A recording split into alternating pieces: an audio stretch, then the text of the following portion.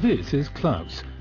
It says on the internet that he can have part of his genotype decoded for just 99 euros.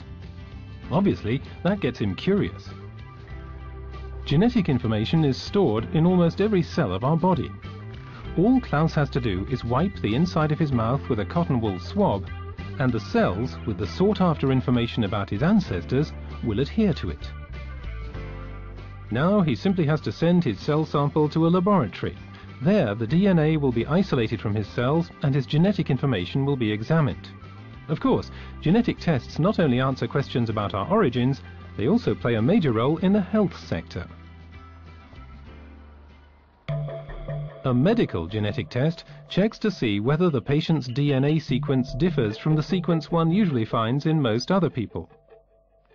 A diagnostic genetic test can be used by doctors to establish the genetic basis of a disease that already exists.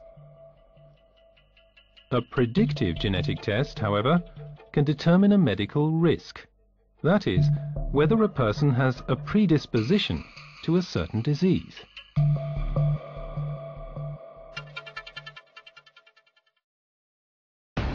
Today, hundreds of genetic tests can already produce a vast amount of data about the state of our health, and there are more of these tests all the time. It's not only biotechnology that is developing so fast, however, information technology is too, and they're both interconnected. The aim will be to enable compatible, network-independent access to electronic formats containing all medical information possible. So if vast amounts of medical data, including the results of genetic tests, are digitally stored and made available in the future, how can patients be protected from unnecessary publication or possible unauthorized use of their data by others?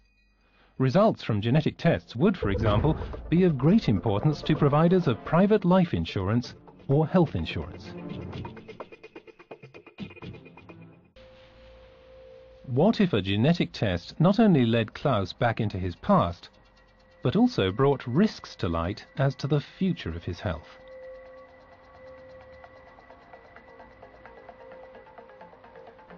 What if Klaus discovered from a genetic test that he had a predisposition to bronchial asthma, a disease that can require lifelong treatment and may even have a fatal outcome?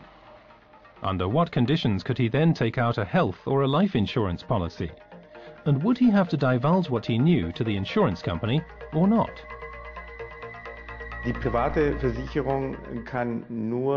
Private insurance can only function if information equilibrium exists between the customer intending to take out insurance and the insurance company bearing the risk. If this equilibrium is disturbed, for instance, if the customer has a special risk profile drawn up by means of genetic tests and fails to tell the insurer about this when he signs the agreement, then his premium will be improperly low. The risk is high, however, and will have to be paid for later. So private insurance companies want to get as much information as possible about a customer before a contract is signed, and from that they calculate the likely medical expenses. But should insurers actually be granted access to medical data at all, or to the results of a predictive genetic test? In most cases, predictive genetic tests only show a predisposition for certain types of disease. Whether the disease will actually break out is something that cannot be predicted. So probabilities, rather than secure knowledge, are involved here. If a genetic test revealed a predisposition for asthma in Klaus's case, for instance, there could be a chance of around 60% that he would actually contract the disease during his lifetime. He could, of course, take preventive measures and avoid sources of harm, by giving up smoking, for instance. But it can never be proven beyond a doubt that Klaus might not one day contract symptoms of bronchial asthma. It's quite clear that making the results of a diagnostic test known is important, but releasing the results of a predictive genetic test can make things very tricky.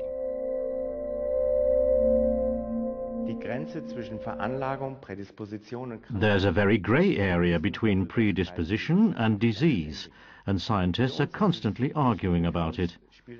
It's important and relevant for us when it's risk relevant and involves medical treatment or medical monitoring. In those cases, it's important, and we include it in the application test. The problem is that private insurance companies treat a great deal of information as important, and anything that deviates from the normal state is often classified as a disease.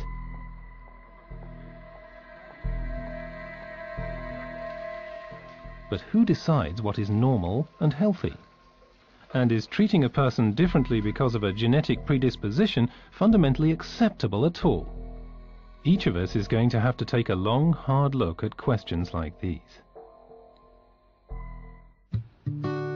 At the end of the day, we need ethical principles and proper regulations for how all our genetic information should be dealt with. The fact that a genetic test provides information not only about the subject but also about his or her children makes it all the more important to treat test results with discretion and sensitivity.